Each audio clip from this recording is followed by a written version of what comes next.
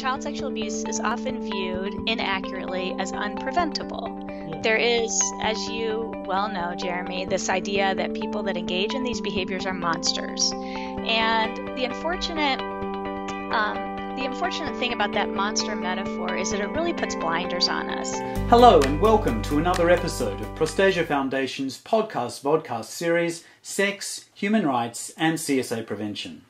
This month we're joined by Dr. Elizabeth Letourneau, who is the Director of the Moore Center for the Prevention of Child Sexual Abuse at the Johns Hopkins Bloomberg School of Public Health. Welcome, Dr. Letourneau, and thank you for joining us today. It's a pleasure, Jeremy. So I wonder if you would tell us a little about your work at the Moore Center for the Prevention of Child Sexual Abuse. I'm happy to do that. I trained as a clinical psychologist many years ago, but I've always focused on research in my career. In 2011, Johns Hopkins brought me to the School of Public Health. I'm a professor in the Department of Mental Health at the Bloomberg School of Public Health.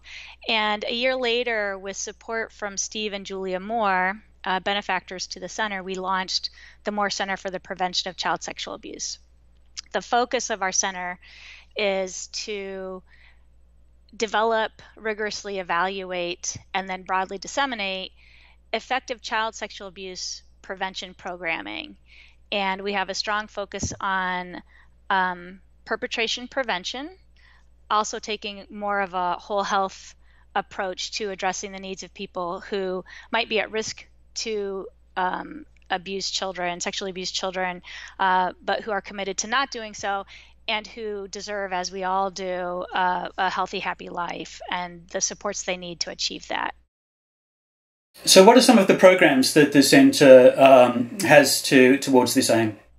Well, when we bring a public health approach to any public health problem, including child sexual abuse, we look at what are the risk and protective factors. So risk factors increase the likelihood of child sexual abuse, and protective factors would reduce that likelihood or protect against it. One risk factor is age. So children actually cause half or perhaps even more of child sexual abuse cases. This is because children, as they're becoming sexual, really don't know the rules. We've done research and we know that a big reason that children might engage younger children, for example, in inappropriate, harmful, or illegal sexual behaviors because they really don't know that they're not supposed to. Other risk factors based on age include things like impulsivity, inadequate adult supervision, the influence of other peers. And so one of our prevention program focuses on middle school age children who are, just at the point of puberty and beginning to engage in their initial sexual behaviors. And we call this responsible behavior with younger children. So the program is framed as this is responsible behavior. And we state very clearly that engaging younger children in sexual behavior is not okay, is not responsible behavior. And here's why. And we do a lot of really great kind of activities, and it's a classroom-based intervention. We did a small, what we would call a pilot randomized control trial, small trial in Baltimore City with 4 middle schools that were involved, including a school that my own children go to that I love. And we got some positive and encouraging results, so we hope to continue evaluating that intervention to see if that is an effective way to reduce the likelihood that older children, children on the cusp of puberty, would engage younger children inappropriately. So responsible behavior with younger children is one of our prevention programs. Another is called Help Wanted. And Help Wanted has a different focus. Help Wanted is an intervention that we designed to try to meet the needs of people with sexual interest in children, particularly younger people, adolescents and young adults, although there's no age limits on accessing the intervention, and we think there's no age limits on perhaps benefiting from the intervention. When we designed Help Wanted, we reached out to people with sexual interest in children living in their communities and asked them what would have helped them when they were younger, what would have helped them. And so we talked to about 29 different people, and we recorded those interviews, and we pulled from those interviews some of the elements that we thought needed to be in our intervention. And then coupled with our own expertise of, being in the field for decades. And we ended up with an initial 5 sessions that are focused on what is child sexual abuse and why is it harmful. Particularly important for adolescents and young adults to understand that even a child who doesn't appear to be being harmed by sexual abuse often does face pretty significant harms. And so we would never want to suggest that a child could consent to sex with an adult or with an older adolescent, even if it appears that the behavior is engaged in willingly. So there were a lot of reasons why we wanted to include one whole session just on what is child sexual abuse, why is it harmful, and what ways is it harmful. But then also looking at how can you achieve sexual satisfaction if one of your sexual interests is off limits, as children are, and as sexually abusive images of children are as well. So we've got a session that is around that, sessions around how to achieve and or maintain mental and physical health. So we know people who have what for many is going to be a chronic, lifelong issue that it carries a lot of stigma with it, and can carry some real challenges.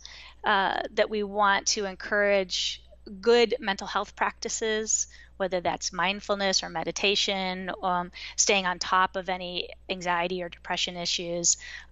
We know that suicidality is common among people who identify as sexually attracted to children, and we don't have a separate session on suicidality. We would like to develop that, but we do address, we certainly have resources for people who are experiencing suicidal thoughts, as well as depression and anxiety and other issues. Physical health we know is very important. We have a session where we have people weigh the pros and cons of whether to disclose their interest to friends or family or professionals. Certainly in the United States and in some other countries, there can be real risks that accompany disclosure, even for people who have never acted on a sexual interest in children. They may be held accountable as if they had or as if they were about to. So if you are an adolescent living with younger kids, you could be reported to Child Protective Services, who may decide to take you out of the home because they believe you are now a risk to your siblings or to whoever the younger children are in the household.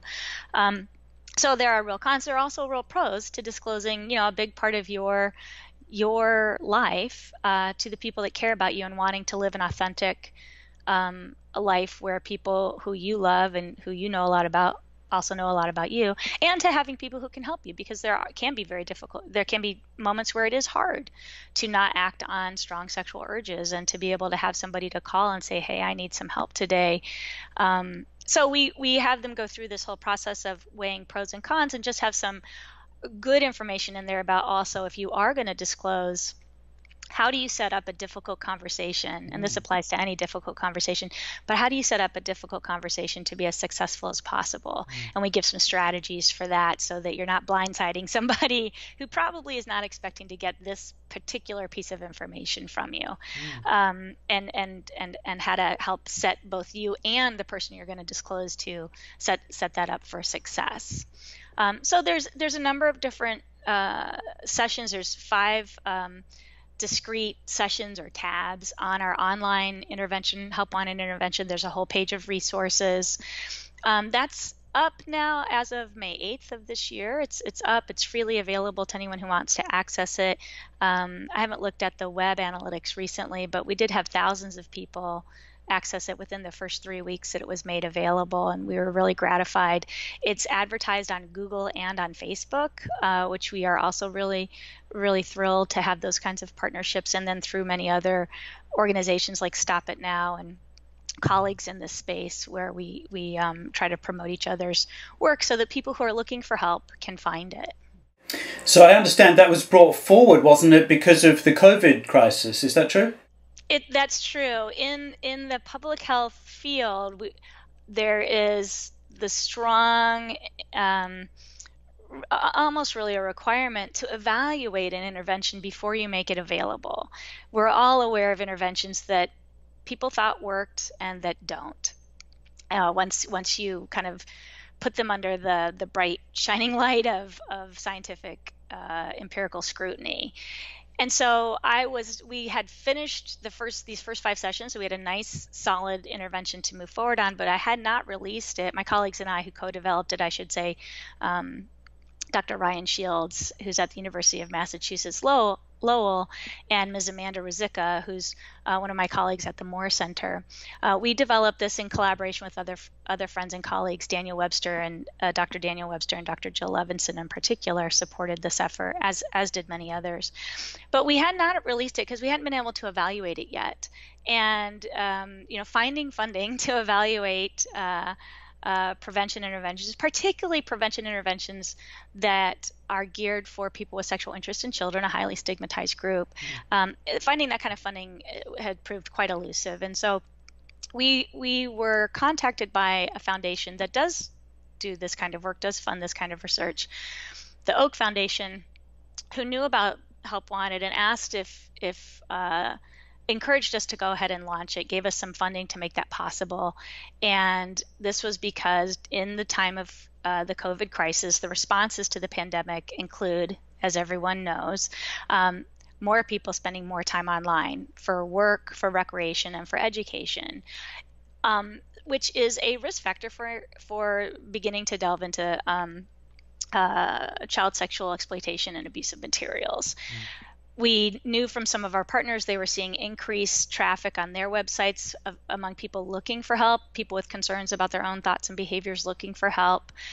And we also knew that there were a lot of children at home online with for their own schooling and their own educational needs. And so the other risk factor for people, whether or not they have sexual interest in children, but one risk factor for a person engaging in harmful sexual behavior with a child is not having a job. And, millions of people are either unemployed or underemployed right now because of the pandemic. And so that was another really big risk factor that our colleagues in Germany, Dr. Klaus Bier and others have highlighted in their work. And so there was a lot going into the mix, and we decided at the end of the day that this was an intervention, we believe in. We can't say it works because we haven't evaluated it, but we did put it out there. And as I said, it's been up since early May. So it's really interesting that you've already mentioned two separate programs or interventions towards different populations that are at risk in different ways. You have young adolescents who are at risk of abusing smaller children because they just don't know, and then you've got people who have a sexual attraction towards children. Are there any other distinct populations that are at risk and that could be targeted with prevention interventions, whether or not the Moore Centre is currently doing so? Yes, we certainly know that there are people who are not at risk due to age or sexual interest, because many people who offend are adults who are not primarily sexually interested in children. Figuring out who among, what are the risk factors among that group is still a little bit of an understudied area. We know of characteristics like psychopathy, like just not caring about the needs or wants of other people, is a risk factor for engaging in harmful behavior in general, exploitative behavior in general. Among people who already have a conviction for sexual offending, psychopathy increases the risk for recidivism. We don't have a good sense of how much psychopathy might increase the risk for an initial offense, right? So that's sort of not very clear. A lot of offending against children, sexual offending against children, can happen in the context of youth-serving organizations. This, broadly, that includes almost any organization, schools, summer camps, scouting, coaching, religious organizations, anything that involves a lot of children. And, we strongly suspect that there are people who adults who drift into offending against children without having a clear or strong motivation to do so, possibly because they are surrounded by kids all the time, unaware that they may even experience any sexual interest in a child, and then when they do, maybe do not know how to handle that. My guess is that for most people, those experiences are very transient. They go on about their day, nothing happens. But perhaps if there is the confluence of external exacerbating factors, like maybe maybe your own personal life is not going well right now. Maybe you have financial difficulties. Maybe you've got mental health or substance abuse issues. That some combination, maybe you're particularly immature, some combination of factors coupled with working or volunteering in a setting where you're surrounded by children may make some people at some points in their work vulnerable to acting on these attractions. That is not a well-studied process at all. It's really interesting that despite the intense interest in curbing child sexual abuse that our community has, there are understudied areas like this, and that it is difficult to get funding for interventions like yours. Why is that, and what can we do to change that? Yeah, I appreciate you starting out by acknowledging the intense interest. I think everybody takes this very seriously. This is, child sexual abuse and child abuse and neglect on a broader scale can be quite devastating to the children that experiences those, and to the children that engage in those behaviors and are identified as offenders, and as well as to adults who engage in those behaviors. So the harm is very, very real. We do, as a nation, take this very seriously, but we put most of our intervention and most of our resources into after the fact strategies. So particularly robustly, we try to identify,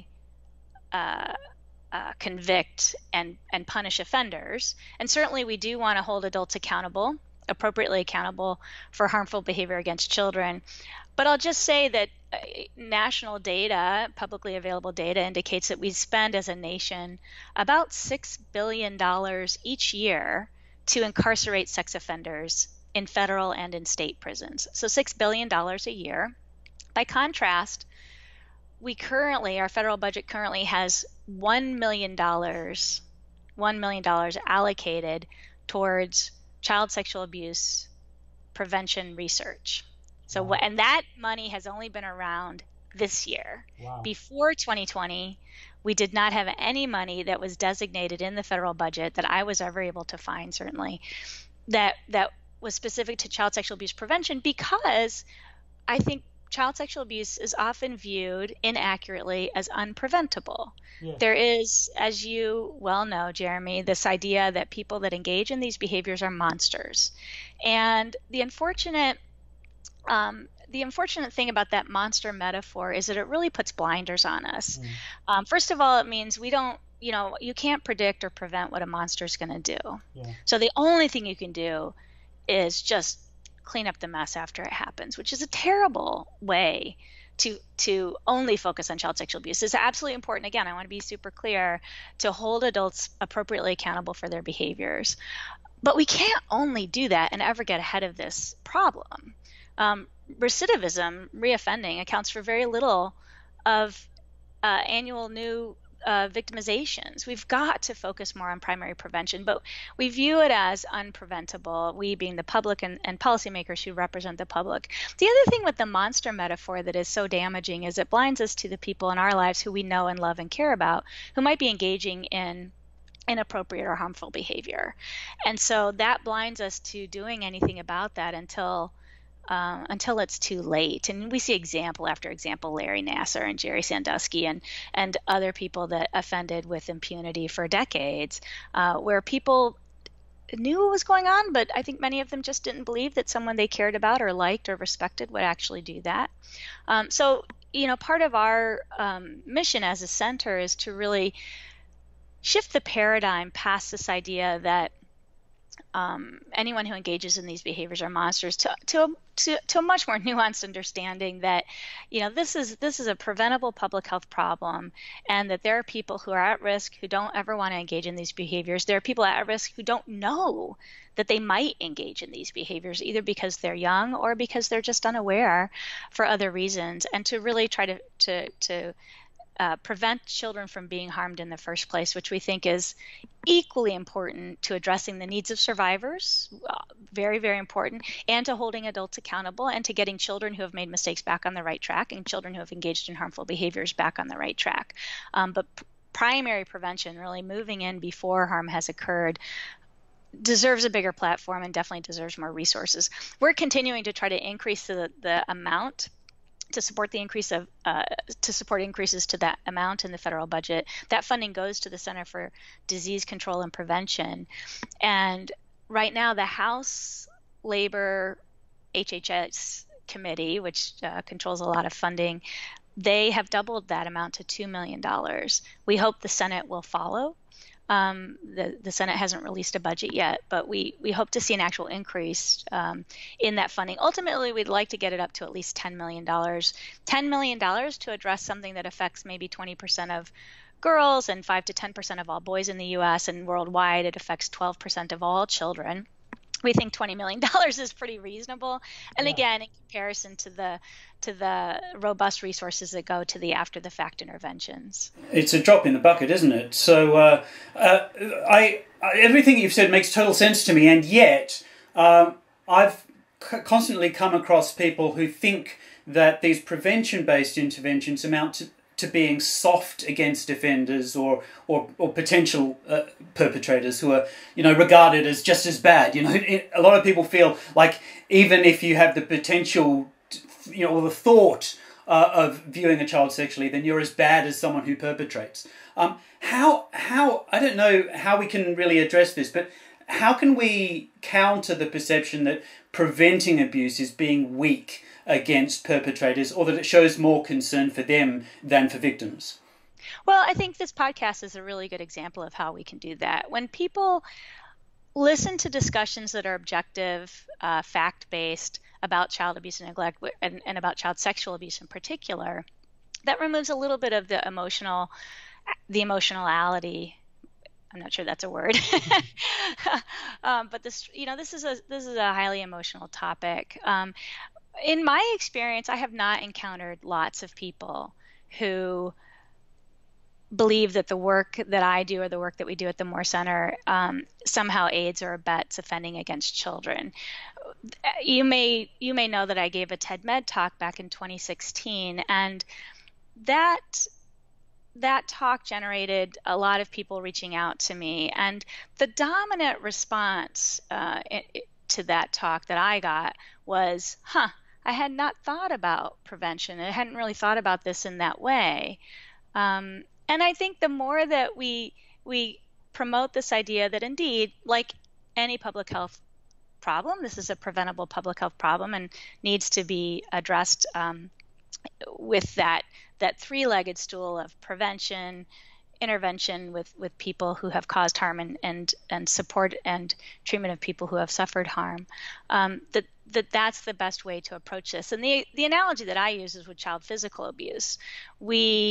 It's a crime. You certainly can go to prison and to jail for child physical abuse. But we also, for 30 years, have worked very, very hard to develop, evaluate, and disseminate effective child physical abuse and child neglect prevention programming. And so we have nurse home visiting programs, nurse family partnership programs that are all across the United States, highly effective at reducing child physical abuse, at preventing child physical abuse, particularly among parents who are at higher risk, young parents, first-time parents, parents facing other obstacles. But indeed, it's so effective that there are some places, I believe the military implements these interventions with all new parents, which is fantastic. So I think we need to get more towards that kind of a model, this public health approach to addressing child sexual abuse. It is not just a criminal health problem. It's not just a social or behavioral problem. It's a public health problem, and there's tools for addressing it as such. So you may have already answered this question, but if there's one thing about your work that you wish was more widely understood, what would it be? It would be that we absolutely can prevent child sexual abuse from happening in the first place. Both the victimization, but also importantly, the perpetration, that there are people at risk who want help, who avail themselves of help when it is available. There are people who don't know they're at risk, that we desperately need to figure out ways to reach out to, how do we identify people who might be at risk, who don't even know they are because they don't have some obvious characteristic like a young age, being pubertal or right at the cusp of puberty, who don't have strong sexual interest in children, but who nevertheless are at risk of engaging in these behaviors.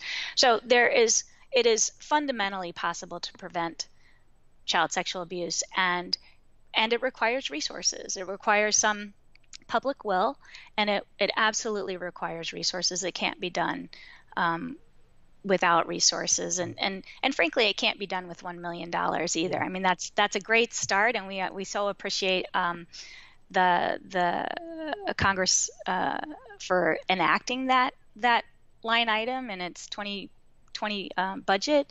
We need to see that number grow. I mean, it seems like in the year of our Lord 2020, we're only just beginning to focus on this problem in the way that we need to.